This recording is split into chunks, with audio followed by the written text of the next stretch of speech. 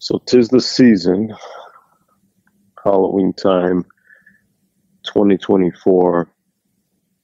We're starting off with a marriage between Tobe Hooper and Steven Spielberg. You said that this film, watching it again, hit you on another level that was both surprising and deep. Yeah. Go into that. There was a moment when the family, Joe Beth Williams and Craig T. Nelson, have lost their daughter into the, it sounds ridiculous, but she's been sucked into the TV, and they can hear her voice, and they're communicating with her, and you see the anguish on her face, and you see it on his, where he's just powerless. And I watched it, and I was just like, I noticed nuances there that would not have been available to me at 8 years old when I saw this movie in 82, 7 or 8 years old. And as I watched it, I was just like, wow, there's a real family story going on here. I haven't seen this movie in decades. This is a movie that's been sitting on my shelf for at least, 5 or 6 years. And I've always wanted to go back to it and ask myself, the fear of watching an old movie is it gonna, you have to ask yourself, is this gonna be as good as I remember it? And you're lucky if it approaches what it was. But a lot of times you're not expecting it to be more than what it was. And there's a considerable difference watching something like this at 49, this close to 50, as compared to watching it as a 7 or 8 year old. As a 7 or 8 year old, you're looking at the spectacle. You're looking at the monsters. You're looking at the special effects. You're going, wow, you're scared. That fucking clown. You're going to have nightmares about that fucking clown for the next decade. It's going to seep into your subconscious, and it's going to fuck with you. But now watching a mother cry over her daughter, and a father, bags under his eyes, drinking, and it's not something that's really exaggerated in the film. It's not brought to anybody's attention. It's just, he's hopeless. That shit fucked with me. It fucked with me a little bit. Maybe it's because I never had a family, didn't take that route, for whatever reasons. And we've talked about it in the past. We've talked about the choices that you make and the sacrifices that go hand in hand with that.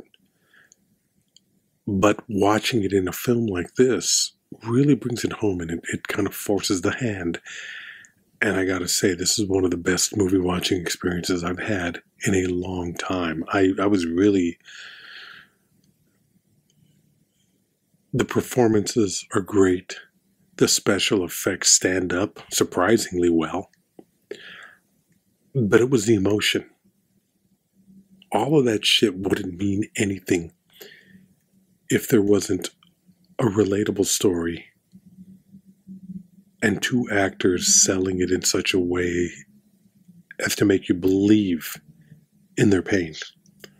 Craig T. Nelson and Joe Beth Williams do an incredible job in this film, I think. I loved it. I teared up a little bit watching it, and it was because of just this feeling of there was a weird kind of feeling of emptiness and sadness of what might happen. And that's a surprising thing when you're watching a movie and you know what's going to happen, and you can still get to that place. I think it's over the last few decades, one of the big controversies of this film, outside of the curse that we'll talk about in a minute, but one of the big controversies is who directed this film. was it Tobe Hooper, the credited director, or was it Spielberg? Right. Yeah.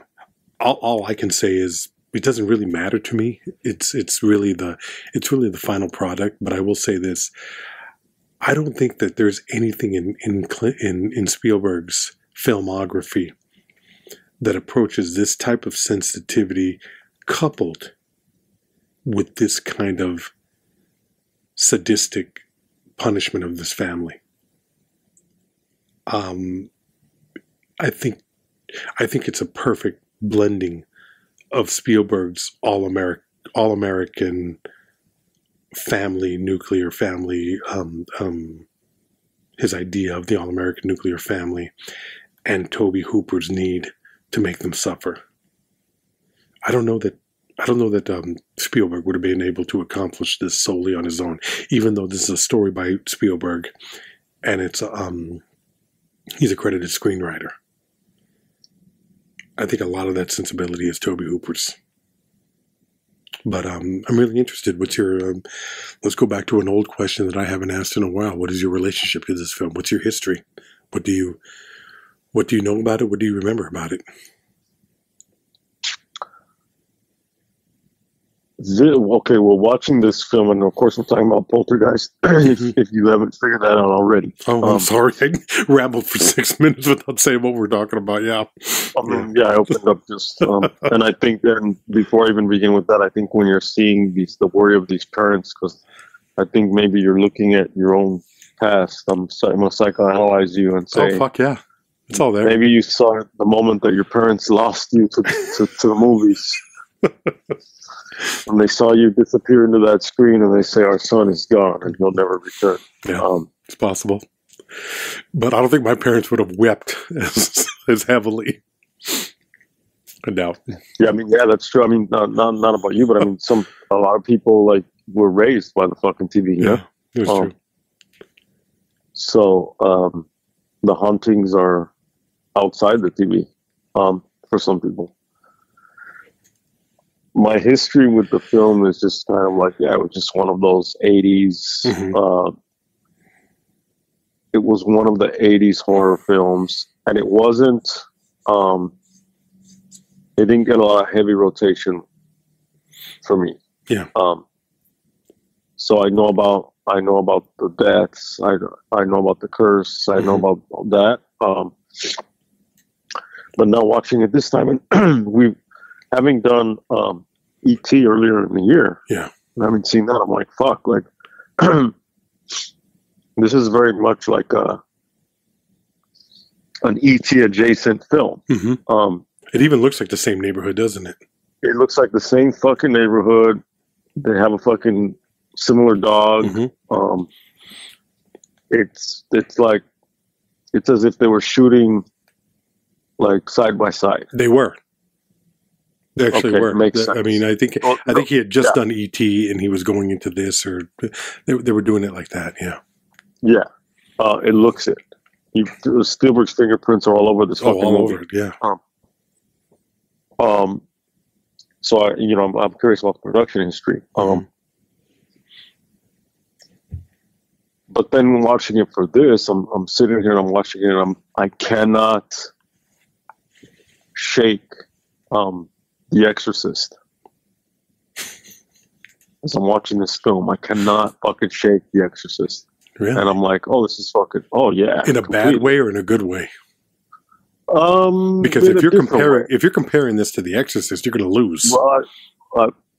Well, I'm not going to lose. It's going to lose. Well, yeah, it's good. Well, the movie watching experience is going to lose. Is what I'm saying.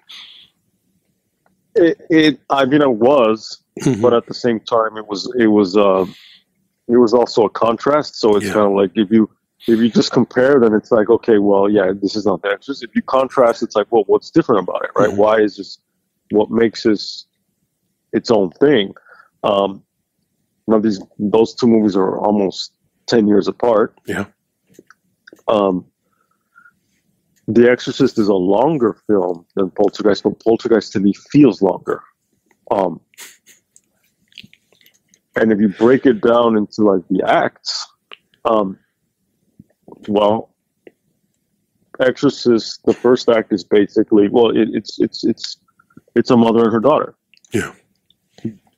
The first act of Poltergeist is a family in their home, right? Mm-hmm. The second act of Exorcist is basically, the thing is, there's something wrong with my daughter. The second act of Poltergeist, which I think is way too long, is there's something wrong with our house. Yeah. Then in that second act, experts are brought in. In The Exorcist, it's a mixture of, you have science with religion. So you have the priest, who is both a psychiatrist and also, as I said, a priest.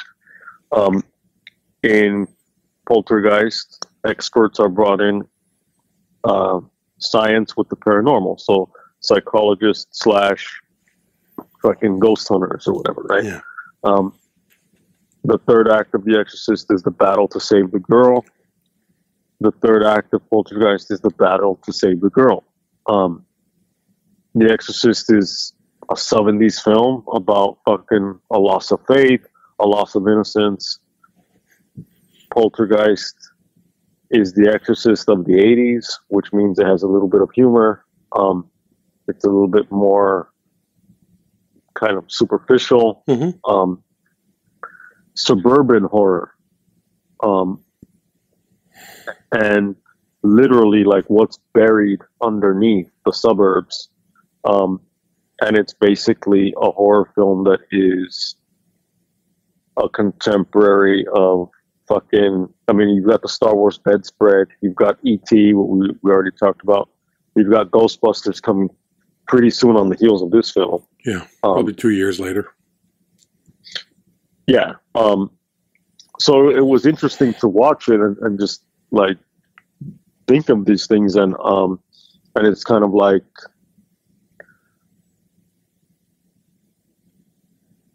Exorcist, you know, there will never be another Exorcist. They've tried, but there will never be another Exorcist. In the same way, I like to fuck with timelines right now. There will never be another Alien, although they've tried and they will try. Yeah.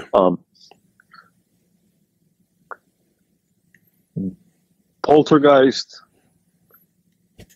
it's more haunted house than fucking possessed girl. Mm-hmm. It'll be interesting at some point to do haunted house shit when we go into like what's the difference between Amityville versus this versus Paranormal Activity. These different, which is very much for its generation. You know what I mean? Like the take on that, with video and all that, and kind of like found footage type of shit. So I was very much just looking at it this way, and so it's interesting to see how, like, to hear you talk about how for you it was just kind of like this experience of someone who's almost 50 years old, mm-hmm. looking at it and seeing the pain and the level of distress over watching someone's family life and over watching the loss of that. And I'm thinking of like, yeah, like those little kids on the fucking milk cartons, or that you would get in the mailbox, and it would be like, have you seen me?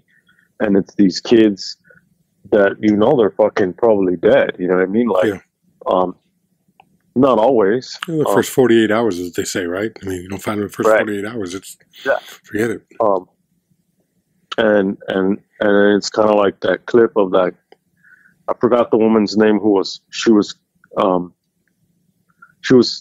this is not in the 80s. This is more, compared to that, it's more recent. Mm-hmm. She was one of the women that was kept. She was a captive of that. I think his name was Ariel Castro. Mm-hmm. And there's a clip of this guy, and it went viral, and they made all these spoofs of it and all this shit. And he's like, it was a dead giveaway, right? I don't know if you've seen that clip, and he's like, a little white girl comes up to me. I know something was wrong with a little pretty. You know, something's wrong with a little pretty white girl wearing some black man's arms. Yeah. And you know that whole thing of the missing white girl syndrome or whatever. And you know, we've talked about this in film. It's like again, this goes back to the earliest of films, like a blonde child, and already as it is, like in horror films, there's already like sexuality and violence and all that stuff, but then like kids and the innocence and all that, and it's like if a kid is in trouble, it's like fuck, and it's the ultimate evil now, this ancient thing that's gonna go against the young thing, right? Yeah. The devil's in the 12-year-old white girl. The devil's a cold motherfucker. Right, exactly. And this girl's kind of psychic. Yeah. And this film is supposedly cursed, and you know, she develops, that actor Heather O'Rourke develops a mysterious like sudden intestinal thing, and she dies after the third one, and Dominique Dunn comes from this, she plays the older sister, she comes from this like well-known family. Her father's screenwriter, her brother is Jack from American Werewolf in London, her uncle is John John DeLorean? No. John Gregory Dunn, who he wrote Panic in Needle Park. He was his wife was Joan Didion. She worked on that script, and so she comes from this kind of like famous family, and she's murdered like shortly after the making of this film by her boyfriend / ex-boyfriend. She's fucking strangled, and so it's just all this stuff that's like around it, and it's just the creepiness of everybody knows. You may not know Poltergeist, but you know they're here, and then the part 2 is like they're back, and it's just embedded in the fucking 80s, right? And I was watching this shit late as fuck, just trying to vibe, you know what I mean? And I wasn't feeling the feeling of like the distress of the family. It was just kind of like, to me, it was just this. I was just feeling the distress of the decade. I was just kind of like back in the 80s, so it was kind of interesting, and to feel. I feel the shadow of The Exorcist, but I also feel the shadow of fucking E.T. and I feel the shadow of Spielberg, and it was just this weird kind of time machine experience for me. So I although I wasn't necessarily immersed in it like on an emotional level, I was very much like, oh, this is cool. Like this is going like I haven't been to fucking Shakey's Pizza in fucking years, but like. The last time I went, I hadn't been in years, and it was just kind of like, oh, this is fucking weird. Like, well, there's something cool about it. You know what I mean? So that was kind of my experience this time around for this film. It was seeing an old thing that you haven't seen in a while.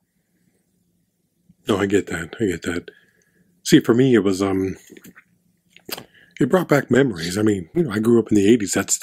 That's the decade from probably 6 until 16, where, you know, very formative years, very important years. Late 80s, mid 90s are the same for you. So this shit's going to come back at you as like a cold, like a splash of cold water in the face to see a husband and wife getting high in the bedroom while their kids are in their other room. I remember how fucking like, wow, what the fuck? And then, you know, he's reading this biography of Ronald Reagan, and it's just like there's so much there that is that's just a fucking throwback to a different time. Notice I didn't say a better time, just a different time. And then filtered through Spielberg's lens, it's a picturesque nuclear family, and I mean, if I were to approach this film from a different angle, the typical RickRamos angle, I'd be like, oh, this fucking white family, and you know, fuck them, because you know they need to be they need to be shown how bad it is, and they need to be tested in this manner. But and then you talk about how they're actually haunted by the by the misdeeds of their collective white. You could go there. That's and it's crazy because a lot of people believe that this film is the cemetery is not a cemetery; it's ancient Indian burial grounds. That's right. What people think. I don't know how that fucking idea got out there, but that's what a lot of people believe is the central. I guess the jumping off point for what this family is going to go through, and that that's something that has existed in the culture for any number of years. But what for me, what this really is a test of the family. I wouldn't compare. If I'm watching this movie and I recently watched this movie, I would do everything that I could to get The Exorcist out of my mind because, number one, it's a completely different film. It's a better film. The Exorcist is a fucking masterpiece. This is a great time at the movies. I mean, and I imagine in a theater with the thrills and the chills and the screaming and with the right group of people who would be afraid, this would have a lot of jump scares, and I think a lot of it is paint by numbers. The fucking the thrills coming at you out of nowhere. But there are certain things in this film that I remember, and I remember people watching being really disturbed by. And one of those things is the assistant getting hungry, going to the kitchen, seeing that steak crawl across the table or across the breakfast bar, and then slowly picking his face apart. What? Yeah. First of all, the most disturbing thing about that is that he puts the fucking piece of raw meat just on the fucking countertop without being on a fucking plate or anything like that. That fucking bothered me because I'm like, who the fuck does that? I know. Sometimes you gotta let go of the minutia. Sometimes you just gotta run with the ridiculousness of it. Have it crawl off the plate. Yeah. This thing has been fucking defrosting in his fridge. It's fucking bloody. That would have made for a much more difficult shot. You gotta throw caution to the wind and just shoot some shit, Fucking animals. You don't put your fucking steak on a countertop like that. Yeah. But anyway. But I can always go back to the old fucking white people and their weird shit. I can always excuse that. I have that bullet in the chamber. It's always there for me. Yeah. I always do it. You're locked and loaded for that shit. The face picking thing was cool. Yeah, wasn't it? It looked it looked raw and rough and fucking like unsophisticated, but you could tell it's a practical effect, and and it just looked fucked up. And it was cool. It was really cool to see that. It was cool, and that's one of those things where it's like that had to have been a Hooper thing. I don't think Spielberg could have went there with it. I don't think Spielberg would have taken it to that level, and that's a chainsaw moment. That's where this is a director that has that kind of sensibility, and I think you can make the argument that this is a co-directed film, Spielberg and Hooper, but the Americana is definitely Spielberg. The ugliness of it and the brutality of it and that weird fucking cavity at the end of the film that the children are being sucked into, that's Hooper. That's Hooper, man. I mean, there's shit in there that is, I don't want to underplay either of their contributions to this film, but I don't think the film would be as good as it is without both of them bringing their sensibilities to it. I think Spielberg has, and we've talked about this, the Americana and the sweetness, and part of the problem that we had with E.T. was how safe it was, and how obviously nostalgic and Americana as it is. Oh, you mean Spielberg's commentary on the nuclear homosexuality family and AIDS? Yeah, basically. This is a little bit more brutal. This family suffers, but I don't think it would work for me if it weren't for the pain that you see in both Craig T. Nelson and Joe Williams. I mean, it's palpable. I think it works wonders. I think I really don't give a shit about those kids, but to watch them suffer over that is what really hit me. I don't give a shit about a kid being sucked into the TV. I don't care about a kid being pulled into a fucking tree. I mean, it's cool. It looked, and all that shit looked cool. Even now, 40 years later, the practical effects in this film are amazing. But it's really the emotion, it's the emotional loss and the suffering and the pain that these parents are going through that makes this film something that I gravitate towards. And I watch it with that sensibility of wondering. You know, you watch a movie, and I don't know if you do this. I mean, we've talked a little bit about it, but I kind of see myself in the movie, and I play the roles, and I start to, it's not necessarily a conscious thing, but I find myself doing it over and over and over again. You imagine you do it when you're watching the film? I do it when I'm watching the film. After? No, it's usually. That's how I find myself tearing up. Is that I'm seeing it while I'm doing it, but while I'm watching the film, I see myself in it, and I imagine those things happening as the protagonist. Yeah, and you start to wonder. What's that? I said that's really interesting. That kind of illuminates for me, like, maybe why certain films, it's like, if you don't do that, does the film not work for you? You know? Well, I think I can, and we've talked about this in the past, where I think I can look at a film and I can see the quality of the filmmaking. It's the thing where we said it's not a good film, but it's well made. And I can look at something, I can be captivated by what's on that screen and what the director is trying to convey.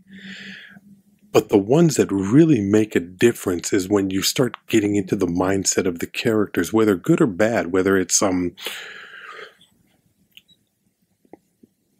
this film, it's the pain of a lost child. In Taxi Driver, it's the sense of God's lonely man and being that. I think we've all been there at some point in our life. The fear is whether or not you stay there. The self-destructiveness, but also the outwardly punching, and I'm not talking about just the boxing, but the beating the shit out of everyone around you in Raging Bull, the sensibility of not being able to run away from your past, or not even your past, but who you are in Unforgiven. All of this shit, as I'm watching it,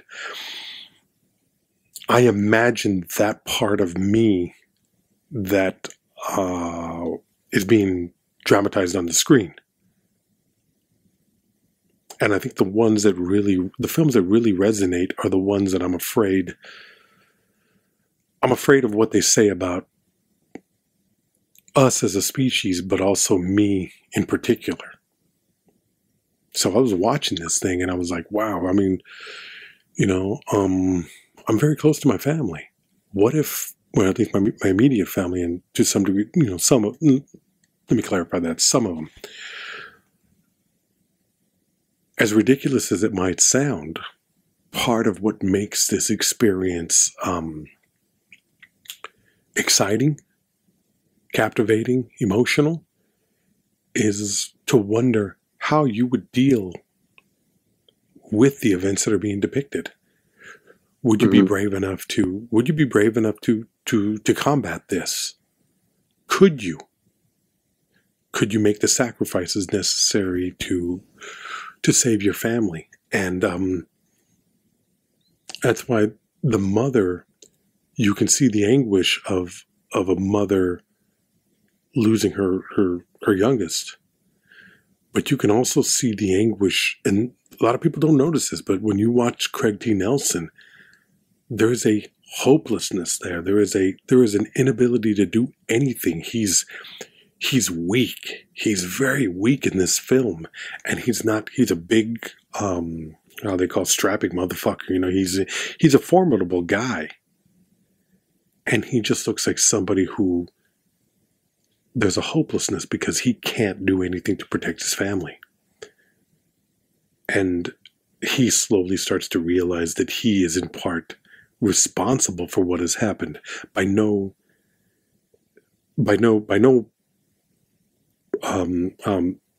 conscious action on his part. But all of this shit is because of the choices of his company. And I just thought, I mean, there's a lot of levels, and it worked for me beautifully because of that. It's a basic B-movie Roger Corman type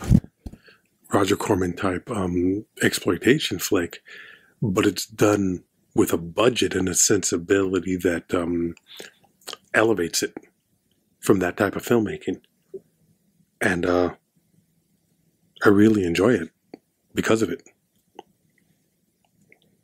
What about you? I got into the third act is my favorite. Once they bring in Zelda Rubin. Yeah, she's great. Yeah, I mean she's so much of the film to me. Mm-hmm. In the same way that the little girl is like the look. Yeah, it's just her look is so much associated. You know, it's her in that TV. Zelda Rubinstein has the fucking lines. She has it's her in the flashing with the flashing lights in the room, and she has just this like, she's such a small woman, but she's so much larger than life. Mm-hmm.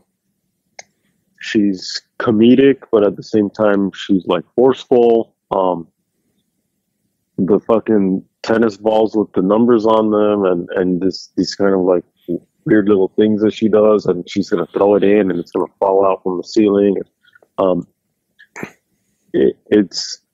She keeps changing like what she wants them to do, and they're like, I thought you fucking said this. Mm-hmm. Like, no, and she's just like, just fucking listen to me, you know? I loved her performance. I forgot how much I liked her fucking performance. To me, it's all about the little girl, the TV, and this woman. Yeah. Obviously, the family, the house, the parents. It was just, to me, those kind of like those takeaways, the stuff that you put on the poster, you know. Mm-hmm. And really, with the flashing lights, that's what really took me back. And yeah, the struggle to save that little girl, and in such a different way than. I mean, I can't get rid of this time around. I couldn't shake the Exorcist thing; it was just there. Yeah. Well, like I said, once you get something in your head, I think we talked about that in a discussion of another movie. Once you get something in your head, it's damn near impossible to get away from it, and it's going to affect the screening. Is it fair? Probably not, but none of that shit matters. You saw something. You saw in it one of your favorite films, if not one of the top 5 films in your canon. The things that you go back to, something that affects you. It's one that it's one of the films that I've seen the most. In addition to being one of my favorite films, because those are different. And this goes back to that whole idea that I've talked about a number of times in the past.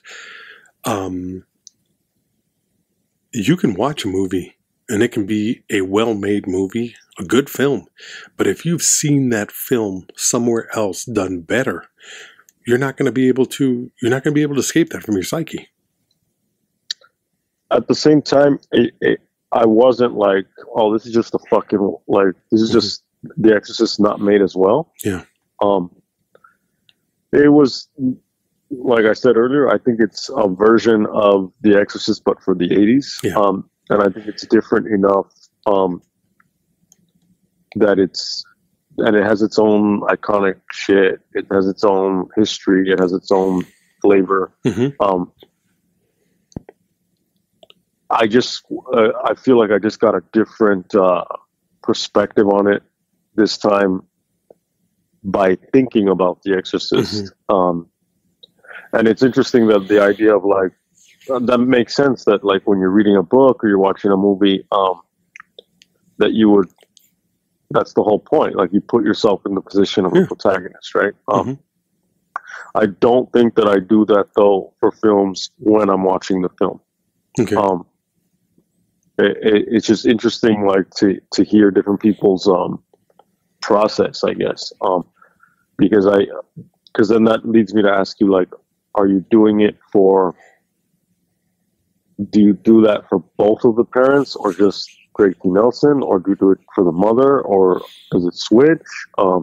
It's good. It's a back and forth kind of thing. It depends on whether. I mean, and that's the thing. That's where the camera goes. Okay.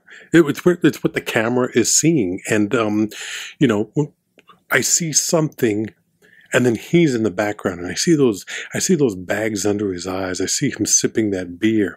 I see that slumped over. I mean, there's a big difference between who the character is at the beginning of the film and later on when they have the paranormals coming in to talk, and that first scene of him talking to the psychiatrist at what looks like not UCLA, but you know, one of those spots, and you're sitting there and you're like, he's a beaten man, he's a hopeless man, and whether right or wrong, there are certain cultural expectations of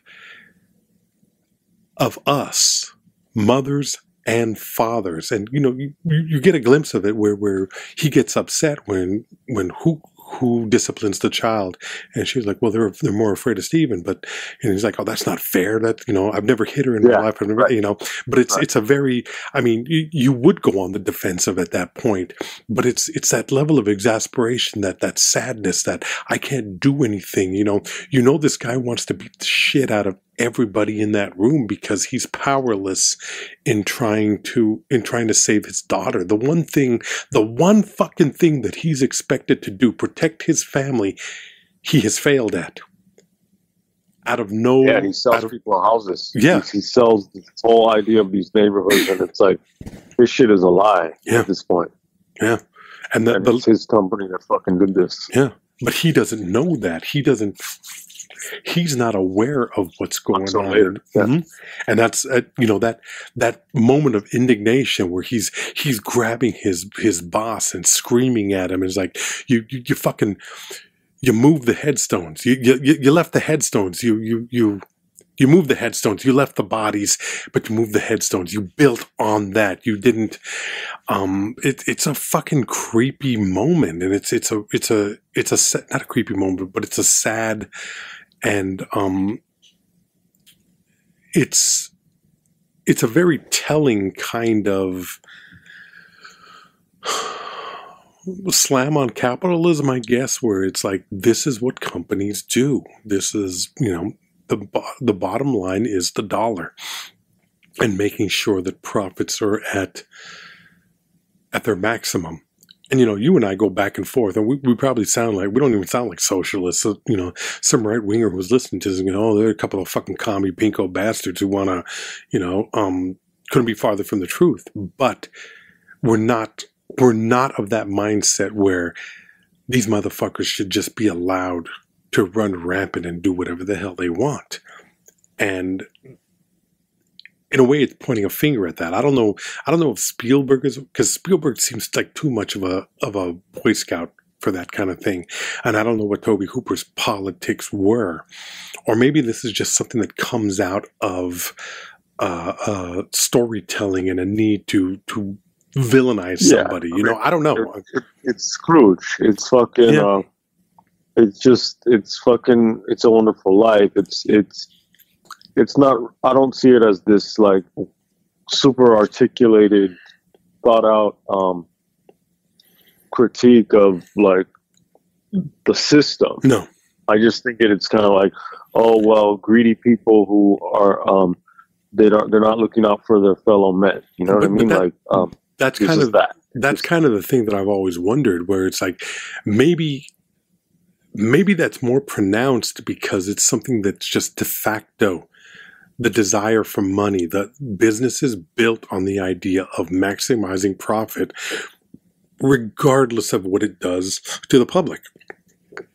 And, this is not a political film, but if you look at it from that perspective and you dig a little bit deeper and you're forced to rewrite that story, or at least not rewrite it, but fill in the gaps that are there. Number one, they knew what they were doing. They were building on a burial site, and it saved them money to simply move the tombstones. I don't know of anybody who watched this movie then or watches it now and says, oh no, they wouldn't do that. They wouldn't do that. Everybody almost... Meaning they wouldn't do it as if like no one is capable of doing that like in life? You mean like they wouldn't do that As in corporations wouldn't do that. They would go out of their way to make sure that was taken care of, and these people were moved. And you're sitting there and you're like, no, those motherfuckers would do it. Like Chris Rock had a great joke where he said minimum wage it's a legal standard. It means if they could pay you less, they would. It's just illegal. I mean, it really does come down to that. It's like, do you trust these companies, this big business? This is not a political film, but politics can be brought into damn near everything. And the fact that it's Americana and, it's the haves and it's the have-nots. And it's Reagan, yeah. And it's 82, it's Reagan, it's the great communicator, it's all that bullshit in us hearing how great we are, and, this boss, James Frank, I think, is the character. Huh? Milton Friedman, one of the advisors to Reagan, basically libertarian fucking icon, is like, a company has no responsibility to society. Its only responsibility is to maximize profits. That's it. I mean, like, there's a connection there between this film and even Jaws. When you think of the city managers and city officials who are with the business aspect of it, it's like, well, these Martha's Vineyard type of towns, sea towns or whatever, that are that get tourism for the season, like that's how they survive. Yeah. So I mean, even that, like, there's a difference between like some a company that's doing exploitation and just in the economic sense, like just within the system, every worker is exploited because of the profits made are never equal to the amount of work that the person's doing and what the person's getting. Yeah. In terms of that exploitation, but like in the Jaws sense, it's not necessarily we want to fuck people over, but the idea that we are willing to ignore this massive threat, including a massive threat that is related to our survivability, not only physically, like literally, but also in terms of our survival financially.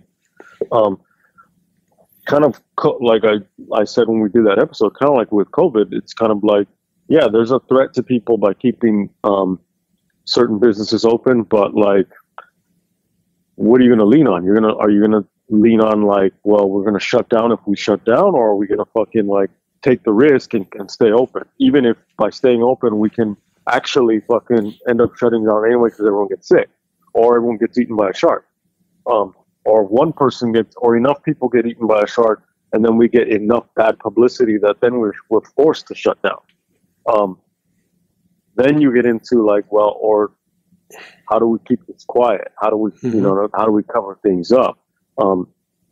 So I mean, there is that motive. The profit motive is does exist in the Spielbergian fucking universe, you know? But does it exist because he's making a statement about it, or does it exist because that's the world that we live in, and it's just it's part of the fabric of storytelling. It's part of the thing about understanding that corporations run in this matter. I mean, you go back to it's Fight Club. How much are they willing to lose in lawsuits before a recall is instigated? It's that kind of thing. It's like, you know, the cost of the recall versus what they would pay out in premiums. I mean, it's fucked up, but it's real and it's honest and it's there. And even someone like Spielberg it'd be impossible to ignore. We talked about Jurassic Park a few months back. That's a statement on consumerism and capitalism. It's a matter of giving the people what they think they want, regardless of how dangerous it is to their well-being. And it's there. It's in the fabric of society.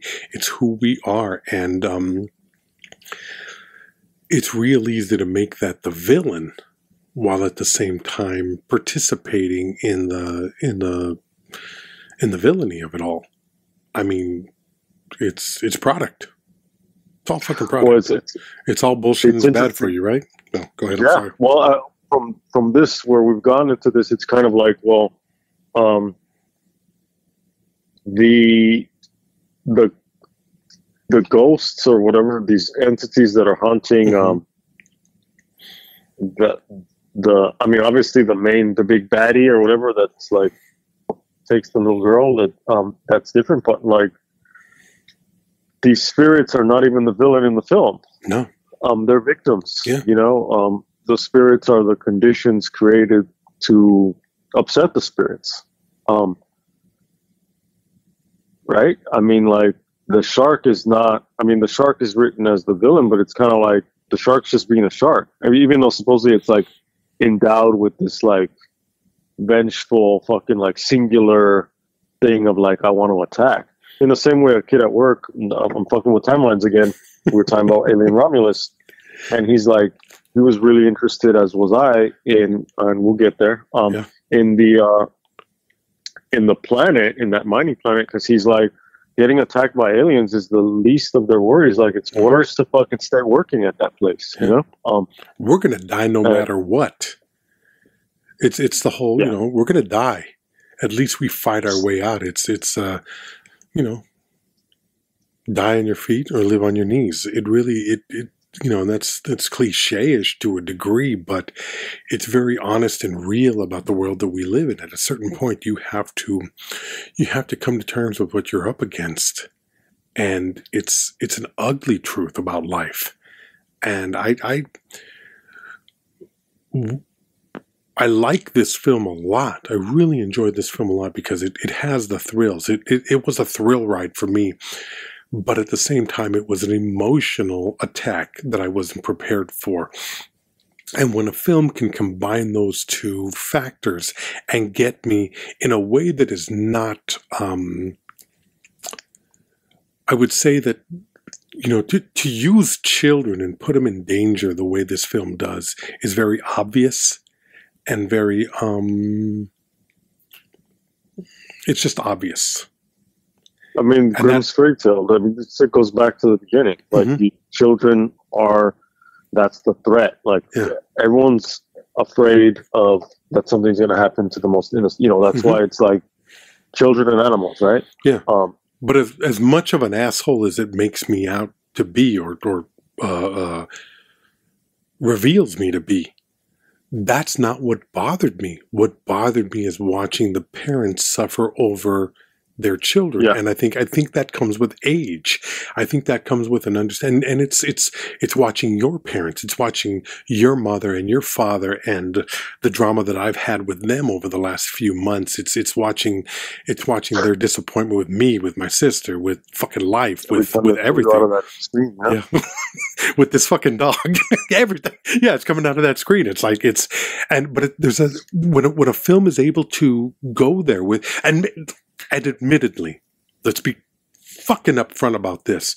Maybe I'm attributing too much to a fucking roller coaster ride, good time summer movie. There is that. There is the baggage that you bring to it. It is what you put onto the movie watching experience. But I think there are certain elements of telling a story that resonate with all of us. And number one, how well is that story told? And number two, how relatable is it to your life? And I don't recognize the world that they're living in as far as anything that I've experienced, but I understand the loss, and I understand the sense of hopelessness and the sense of helplessness. Not hopelessness so much as helplessness in being able to control a situation. And that to me is what makes this film more than just a summer thrill ride. For what is on that screen and the abuse that this family is forced to endure, it was very real, and it was very honest in what I believe something like this would actually do. I know it sounds ridiculous, but it seems like something that could really happen. And I don't believe in that shit. I'm not a subscriber to spirits and ghosts and none of that. But as it is depicted on the screen, there is what I feel to be an honesty in the storytelling that makes it possible for me to sell out to it, to grab onto it, and to imagine whatever subtext I bring to it, you know? Sure. I mean, and to me, it's like, it goes back to, I tend to like zoom out. Yeah.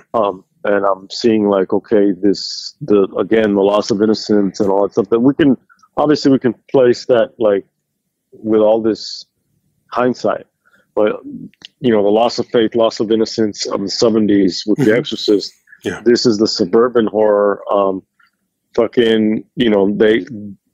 staying at a motel, and then they take the TV outside. He puts the TV outside and closes and it's kind of like, there's definitely a commentary there. I mean, like, whether it's MTV or cable or VHS or all of the things that are, this is also the time period that like pornography is coming into the home. Mm-hmm.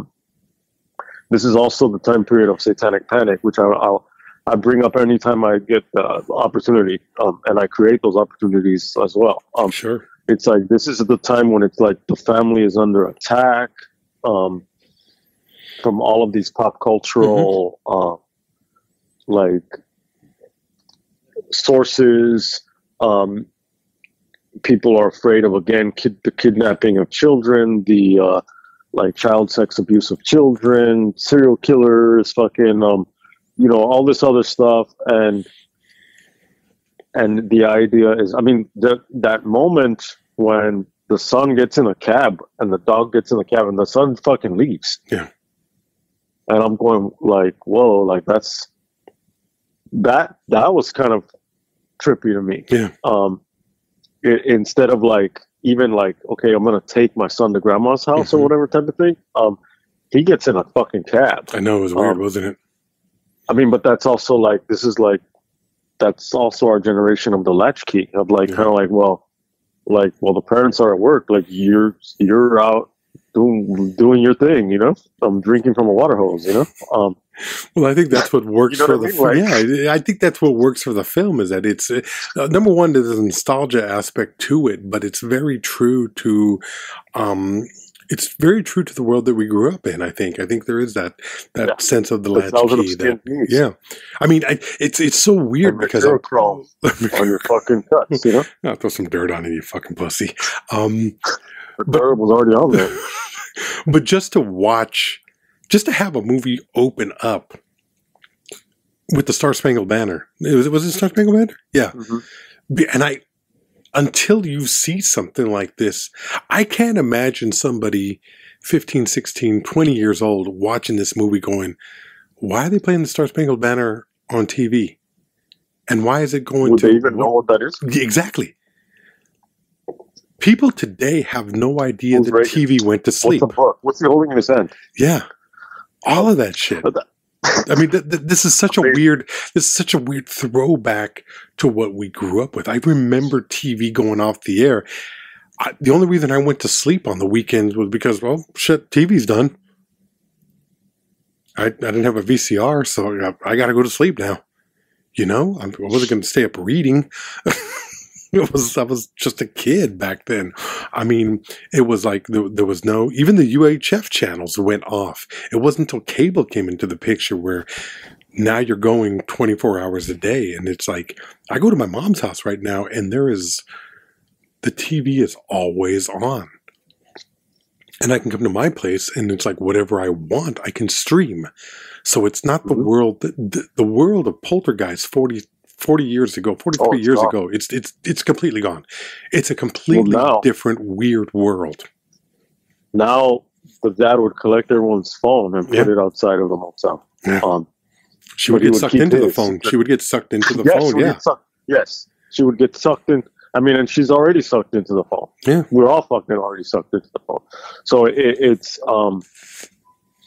interesting to see, again, like I referenced earlier, like, and we should at some point we'll look into that, where it's kind of like this, you know, this is also like video drone shit, you know? Yeah. This is the where you're bringing in these things into your fucking house. You're bringing in you're bringing in ghosts into your fucking house that are the ghosts of celluloid. You can bring in porn now on video. You can bring in fucking all this straight to video shit. You can bring in fucking, you can record yourselves now at home. Yeah. Not just like with the old film, like Zapruder type shit. No, like with camcorder. Camcorder, that's a fucking foreign idea as well, though. I mean, it's selfie sticks, you know, it's even that, I don't know. Even that. And so like, well, now it's drones, you know, and so then it's kind of like paranormal activity, the camera is always on in your house. And it's there to capture, like, your house is so fucking abandoned, the home is so abandoned that now it's almost like you have to create movement in it in order to feel like a house. Yeah. Because otherwise it's just like there's nothing there. So it's like the haunting of it actually makes it feel more lived in than anything else. You know what I mean? Like, it's also fucking surveillance footage, all of that shit. And like, is the ghost kind of like, fucking stop watching me? But the humans are used to it. You know what I mean? Like, so it's a totally different thing to sit here and look at that shit and to be like, the concept of a girl getting sucked into a TV sounds very, very quaint now. But it makes sense that it's kind of like, I mean, my grandmother at one point probably believed that the TV was an instrument of evil. Because of her, like, age and generational, like, her father was born at the end of the Civil War, literally. Like, in that year. And my grandmother was born basically at the turn of the century. And so, like, she was raised by someone from a Wild West mentality. Yeah. And so then, you know, you pair that with, you know, keep going through the generations and I mean, that's a big, like, that's weird. For me to think about, that's weird that, like, that her father was basically a fucking cowboy. You know what I mean? Like, that's weird. And that's so close, even though it's far away, that it's by proximity, right? But then, like, a girl getting sucked into the TV sounds fucking,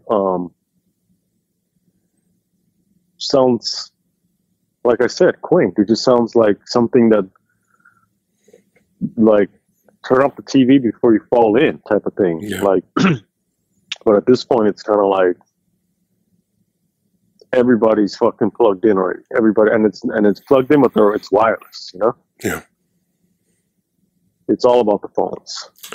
And then it's all about fucking, the next one is going to be the Neuralink, fucking, the chip in your fucking brain. So. That's where we're going. That's where we're headed. Machines, yeah. So it's interesting to see it from that perspective and to be like, you know, and of course I'm watching it at home. I'm watching it on a screen, sitting on a couch,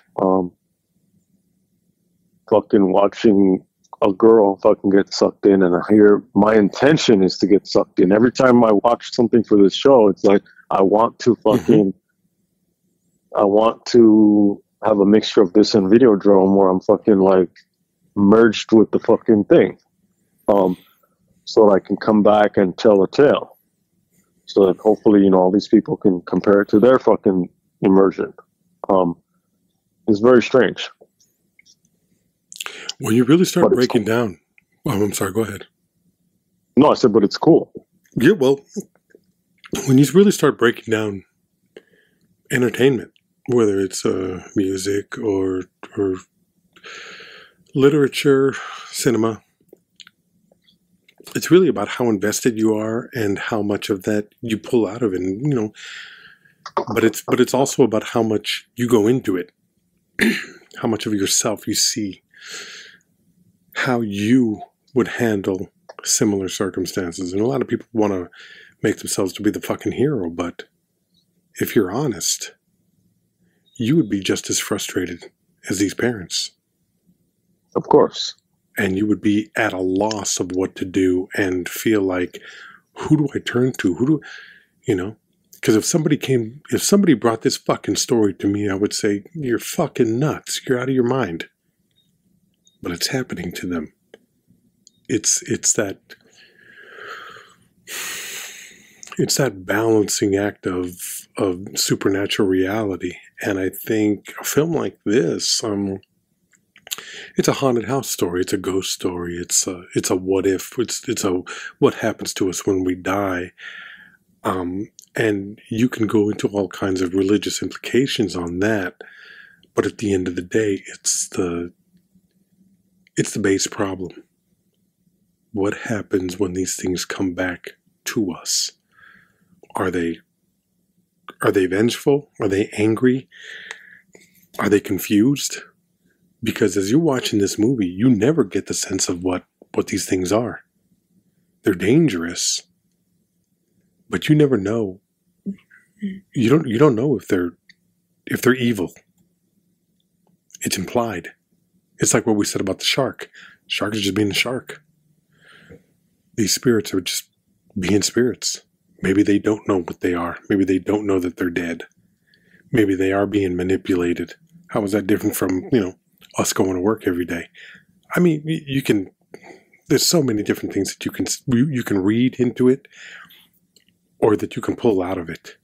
But I think at the end of the day, not to be dismissive of all of that, the thing that sticks with you is the Exorcist comparison. And for me, it's the helplessness of the family, mother and father. And you'd have to go into a deeper psychological analysis of how hopeless and helpless you feel about your own life beyond just a family. That's the great thing about films, is that they exist on so many levels, and a dream can be so much more than what it's obviously said. What is obviously being said. There's usually so much more to it, and there's definitely more in this film. In the films that we've talked, and as we continue to go back through our examination of 10 years of doing this show, it's very enlightening to know who we are today versus who we are when we started doing this. Yeah. Certain things stay the same, certain things change, but it's always personal. It is. Has to be. Otherwise, we wouldn't still be doing this, and we wouldn't be looking forward to more years to come. That's it's a strange ride. Yeah, very strange. Anyway. It's what people lost in. Let them know who we're let them know who we're thankful to, would you? BuyMeACoffee.com/watch RickRamos. This one goes to Alan Lamberg. Thank you, sir. Till next time, get lost, connect, go in there, take the deep dive, because you're fucking sucked in anyway. Might as well do it on your own bullshit. Just turn that TV off. Live it. Thank you very much. Bye-bye.